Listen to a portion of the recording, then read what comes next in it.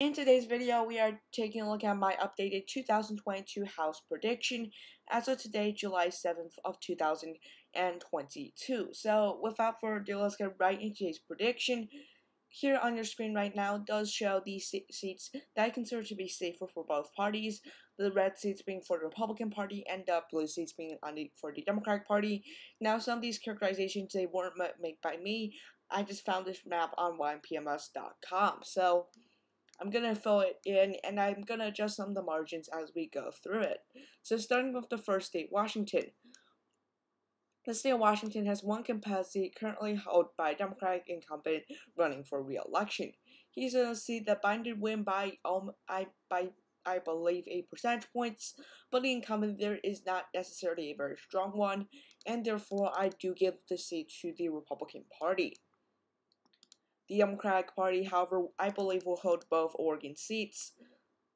The new district, which went to Biden by a margin of 13.some points by a lead margin, considering it is an open race. That being said, this race is pretty solid for the Democratic Party. The tilt race being the other one, the race that Biden won by a margin of less than 9. That being said, although the national environment is not favorable for the Democratic Party, I do expect them to hold on to both of those seats there and gain one because Oregon did gain one congressional district.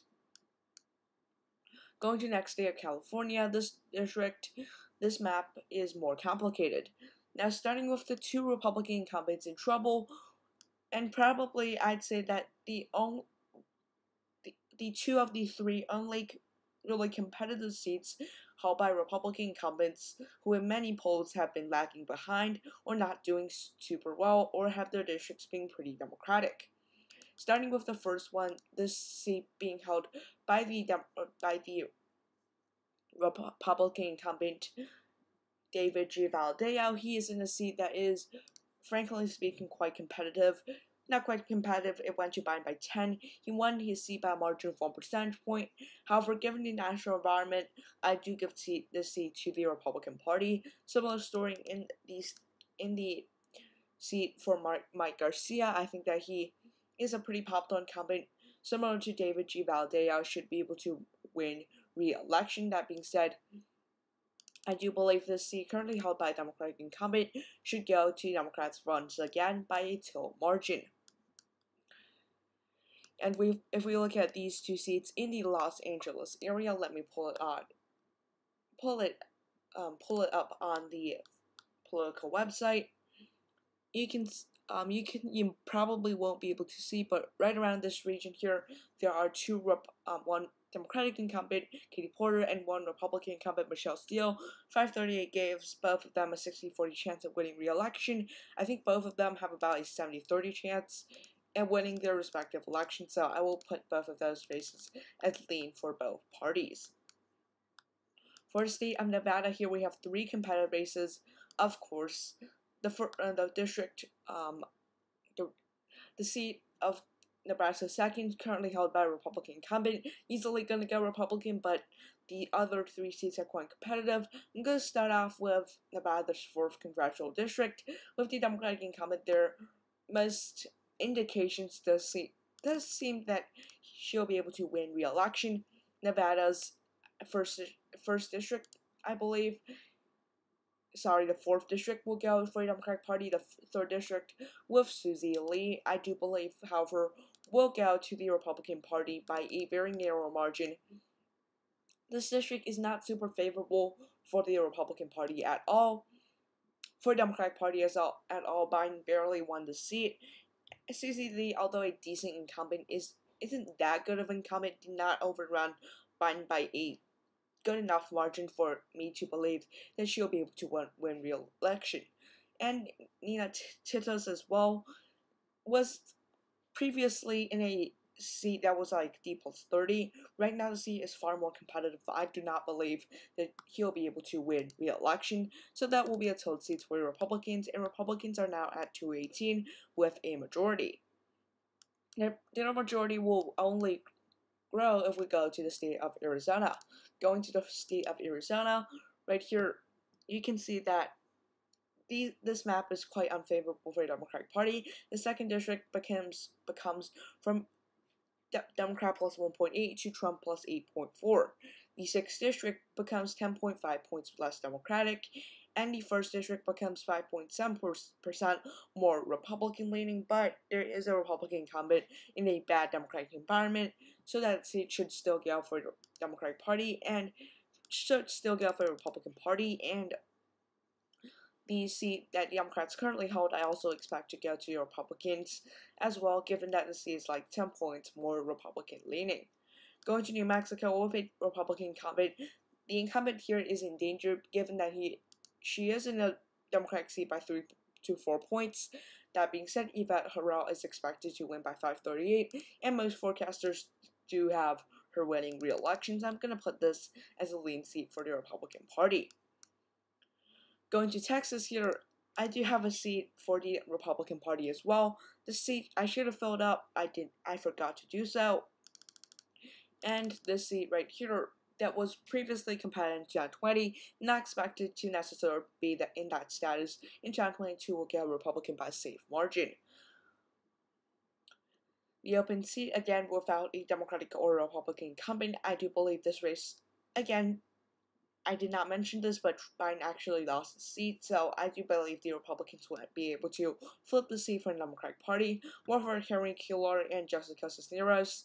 Their primary was very contentious. Many progressives are not going to vote for Henry Cuellar, and he is under investigation by the FBI.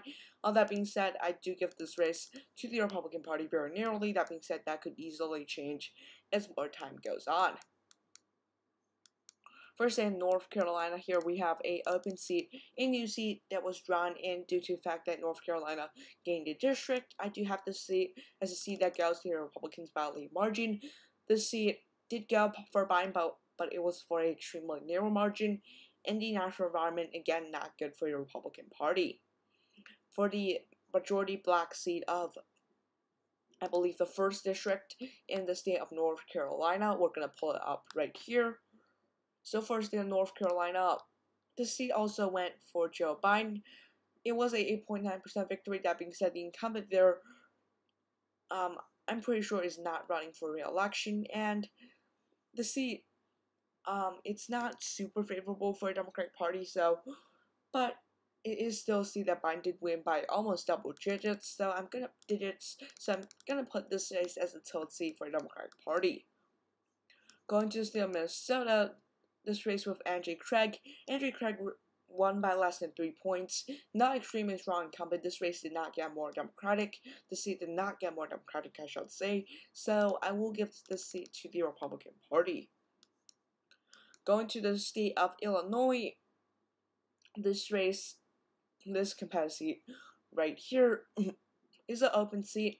It has been gerrymandered as some other seats, for example, in Texas to favor Republicans to shore up their Republican incumbents, or for seats like Illinois, which are gerrymandered towards the Democratic Party, in which they shored up their own seats as well. That being said, the national environment, I don't think is necessarily too favorable for the Democratic Party, so I do believe they will lose the seat despite its heavy gerrymander. And I think that the seat currently held, I'm gonna have to pull up the map so I can talk a little bit better. So, for the state of Illinois, the seat that does hold a Democratic incumbent that won in 2018 and flipped the seat from the Republican Party, I do believe the seat will be a lean seat, although it did go for Biden by 11, and similar story in the newly drawn seat that basically kicked out the Republican incumbent. For the state of Michigan, we have 3 seats here. Peter Major in this district right here, in a district near the Grand Rapids area. Well, the 2 more Democratic seats carrying the carrying some of the Flint area. That is, these seats are pretty competitive. Starting from the 1st seat here, Peter Major in his seat. He is expected to win by 538 by 10 points. This is not at all accurate. This is pretty much a toss-up seat at this point in time. But if he loses that primary, it does not look very good for the Republican Party. If he loses that primary, but I think he'll win it. So if he does win it, it will be a tilt seat for the Republican Party. Going to the seat of Michigan 8th. I do believe the Democratic incumbent there still has a pretty good chance of winning. I'll put this as a tilt seat for her, but for Democrats in the other seat, I don't think things look too good for them. The Democratic incumbent, according to 538, is on a 50-50 chance. I don't believe that's very accurate, especially because Lisa Stotkin, 538 typically overestimates incumbents, so I'm gonna put this seat as a seat that goes to the Republicans by a lead margin. Going to the state of Ohio with another 3 competitive seats. Starting with the seat right here, this is around the Akron area. I do put this seat as a lean seat for the Republican Party. There are no incumbents in this race, a newly drawn seat without any incumbents. I do put this seat as a lean Republican seat. It is trending Republican heavily, and the seat, I believe, barely voted for Joe Biden. As well as that, the seat with currently a Democratic incumbent, Marcy Caper. I don't think Marcy Caper will be able to hold on. Her district has been much more competitive and much more Republican leaning. The trends don't look good for her either. But for Steve Chabot, I do think that he'll end up nearly losing re-election, given the seat is very Democratic as it stands right now. So we're going to go to New England, in which we'll finish off this video. Starting from the state of Virginia, right outside the New England area, we have a Virginia Beach we have a Virginia Beach area seat with Chesapeake near the Virginia, also in the seat right here, currently held by a Democratic incumbent, Aline Luria. I don't think she's gonna win. She is a not moderate, but not a very good, not super electable candidate.